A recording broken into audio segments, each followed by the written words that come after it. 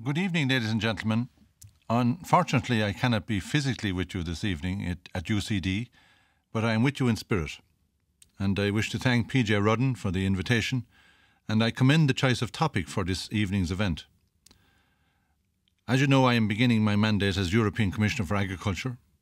Tackling the future challenges of food production in Europe is very central to my work. So, European agriculture is currently subject to multiple challenges that emanate from various social, economic and environmental drivers. To feed a future population of 9 billion in 2050, the Food and Agricultural Organization estimates that world agricultural production will have to exceed its 2005 to 2007 level by 60%. The pressure from the rise in global food demand is expected to be accompanied by rising public expectations in the EU for safety, quality, value, traceability and diversity of food. So these developments are projected to have major implications for EU agriculture, which continues to be one of the largest suppliers of global agricultural markets. As you know, in recent decades, agriculture has experienced good yield growth. However, this trend has slowed down in developed countries and is projected to remain below past performance for the foreseeable future. These gains were achieved partly by putting serious strains on natural resources and the environment, which have already significantly deteriorated in recent decades. So it leads to a whole range of environmental challenges, such as improved resource efficiency for water, energy, fertilizers and pesticides, the use of renewable energy sources, mitigation of soil depletion, loss of wildlife habitats and biodiversity, and a reduction of waste. Of course, one of the key resources that will be required is an abundance of good quality water, and as you know, this is a subject very close to my heart. These challenges are further exacerbated by climate change. Agriculture still accounts for 9% of the Union's greenhouse gas emissions. These developments are putting the long-term production potential of our agricultural sector at risk. Agricultural production in Europe goes hand in hand with local and regional lifestyles that are built around traditional and quality products. After all, maintaining agriculture as a viable activity throughout the EU not only contributes to food production and growth and employment in rural areas, but to the maintenance of Europe's cultural and culinary diversity. This paves the way for further economic activities like tourism. So in summary, the challenge that faces the EU agriculture is to increase productivity.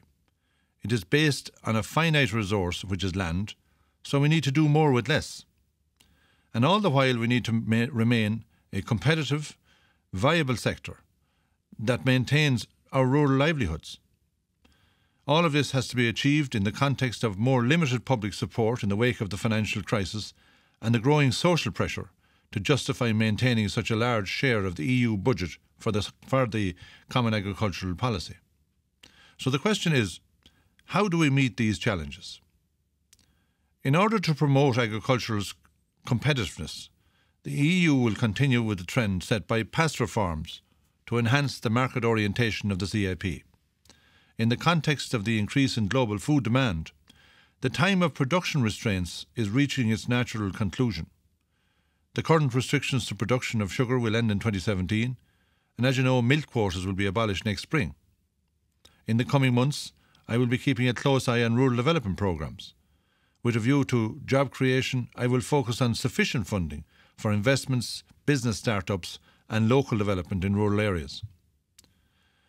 In the current international context, with growing world food demand, the European Commission will continue to work on opening new markets and making the most of the new opportunities at global level. This is a central priority of my mandate as Agriculture Commissioner. In fact, we currently have a very positive trade balance in Europe. In the last 5 years, the EU agri-food sector increased the value of its exports by 70%, which is faster than the overall EU exports. As we have seen in Ireland, our recovery has been driven by exports, particularly in the agri-food sector. In 2013 alone, 61,000 new jobs were created in Ireland, and agriculture, forestry and fisheries contributed 30% of those jobs. The current evolution of trade flows after the Russian embargo clearly confirms the capacity of the European Union to adapt to the new geopolitical context and the necessity to find alternative markets for our product. The new EU research programme known as Horizon 2020 will play a key role in promoting agricultural research and innovation to allow the farm sector to adapt to new trends and to become more resource efficient. In fact, we have doubled the funding for the agri-food research with a new budget of €3.85 billion, which is a positive outcome for the agri-food sector. In addition, we are putting in place the new European Innovation Partnership on agricultural productivity and sustainability. This is a new instrument designed to speed up the transfer of relevant research results into practice.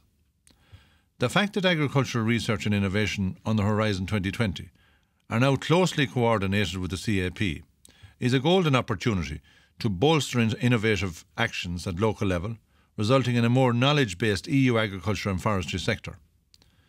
In addition, the Farm Advisory System helps farmers to better meet the EU rules for the environment, public and animal health and welfare. Farmers may also receive financial support for this advice under the Rural Development Policy.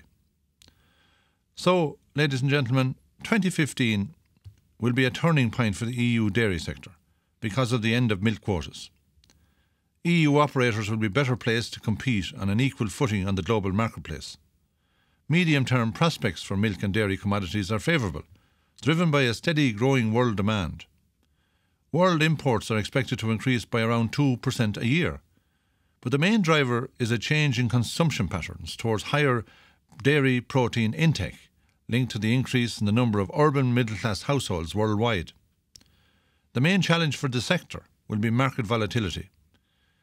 Even if we remain optimistic in the long run, there might be episodes of oversupply, as we are experiencing these days, and consequently price pressure.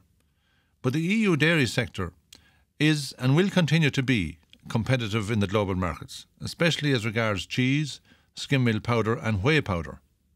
So it's my priority to ensure that this continues to be the case. I have set out how Europe's common agricultural policy will continue to support the sector to enhance its social, economic and environmental sustainability. I strongly believe the European agricultural sector is working hard to face the immense challenges of the 21st century. And from my own experience in Ireland, I know how important agriculture is for our society, how important it is to provide sustainable jobs in rural areas, for investment for the future, and producing food to feed the world. I want to conclude by thanking PJ Rudden once again for the invitation to speak to the UCD Engineering Graduates Association Autumn Panel Discussion, and I wish you a successful and productive evening. I'm sorry I cannot be with you, but I look forward to hearing the result of your deliberations. Thank you very much.